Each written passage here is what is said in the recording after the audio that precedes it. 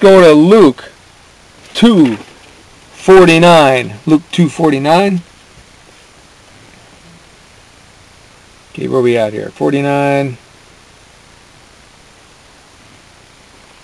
Jesus said, "Why were you searching for me?" This is when he's in the temple, when his mom and dad come and get him. Mary and Joseph came, and he was in the temple. He stayed behind in Jerusalem when he was 12 years old. He said, "Why were you searching for me?" he asked. "Didn't you know I had to be in my Father's house?"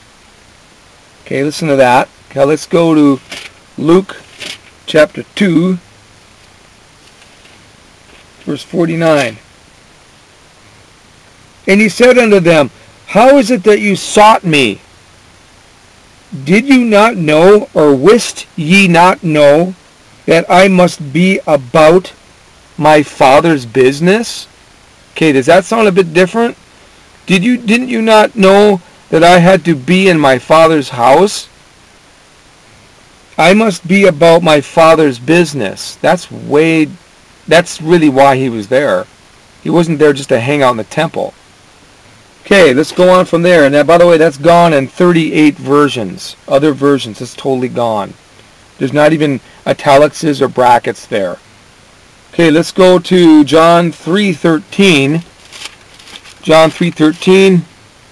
Hope I'm not boring you too much here, but this is important stuff to look at, right? 3:13. "No one has ever gone into heaven except the one who came from heaven, the Son of Man." Okay. Now let's go to John in King James 3:13. I could check this out now. "And no man hath ascended up to heaven, but he that came down from heaven, even the Son of Man, which is in heaven." Okay. No one has ever gone into heaven except the one who came from heaven, the Son of Man. Okay. "Which is in heaven" is the word that's gone. That sentence is gone. I think that just emphasizes more that Jesus is from heaven. And that's gone. It's not real serious, but it's an emphasis that's taken away in the NIV. Here we go again. Okay, let's go on now. Acts 2:30. Let's go to Acts 2:30. Chapter 30.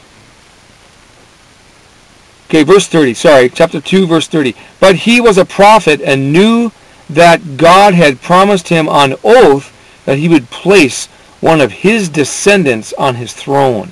Okay, this is who's this? Peter preaching here.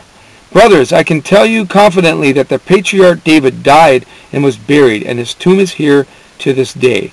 But he was a prophet and knew that God had promised him on oath that he would place one of his descendants on his throne." This is talking about David, okay? Okay, now let's go to Acts 2:29.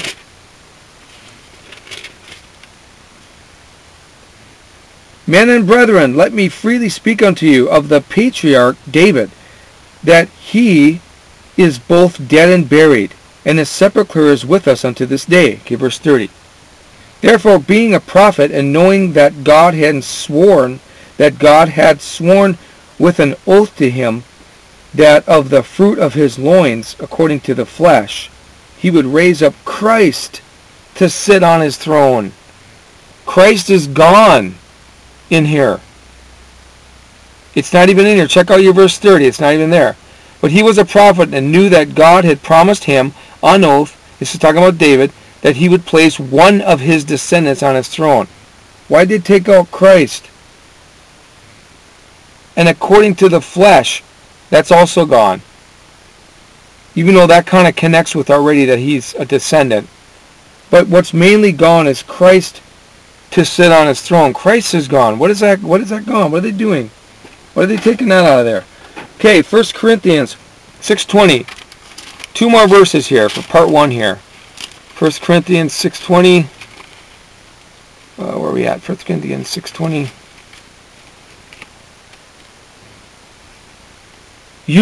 Okay. "Do you not know," verse 19, "do you not know that your body is a temple of the Holy Spirit, who is in you, whom you have received from God. You are not your own. You were bought at a price. Therefore, honor God with your body. Yeah, that's a good verse. Honor God with your body. Awesome. Okay. Now, look at what it says here now. 1 Corinthians 6.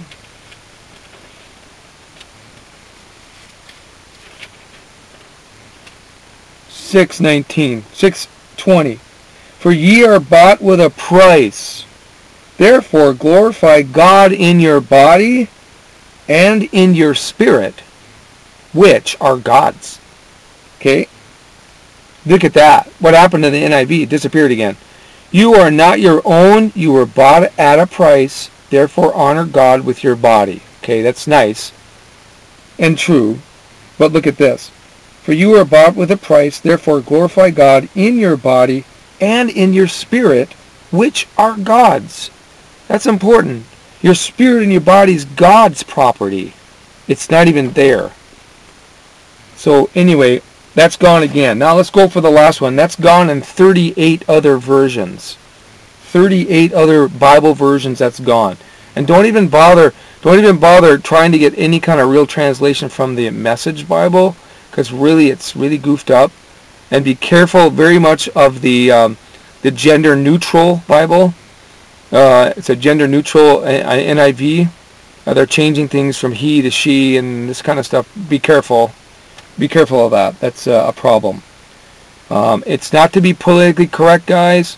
It is to be politically wrong. It's to be biblically wrong. You're biblically wrong to put that in there. That's biblically wrong. I'm not against women, but women have their place in the scriptures, and God never meant that to be changed into he and she and into all this, making it feminine. That's not what he never intended that. Okay? You can study the Hebrew and the Greek all you want. You weren't going to find that in there. So God has a place for men and women. He's given them a place. He's created them for a place, a good place, both of them. Okay, 1 Corinthians chapter 15 is the last verse. Chapter 15. Hang on to your boots. We'll keep going here for verse 47. Verse 47, where are we at here? Okay, verse 47. The first man was of the dust of the earth, the second man from heaven. Okay, let's go to King James. Okay, let's read it again. The first man was of the dust of the earth, the second man from heaven. Okay, that's 1 Corinthians. That's verse 47 of chapter 15. Okay, 1547, and King James says, the first man is of the earth, earthly, which is good. The second man is the Lord from heaven. The Lord. There is no Lord here. No Lord. What's going on? Why is that gone? Why would you take or even not put that in there? The Lord from heaven. Anyway, that's all I can say for now. Please come back on part 2 if you like. And there's even more. These scriptures, I'm only beginning. The next 10, it gets even more stranger. I want to show you some of this stuff, and then you can decide what you want to do. I'm not telling you what Bible version you have to read, you guys, but really just at least consider there's something going on here. Why are these twisted? Why are these, I call them twisted. Why are they taken out? Why are they changed? I don't know.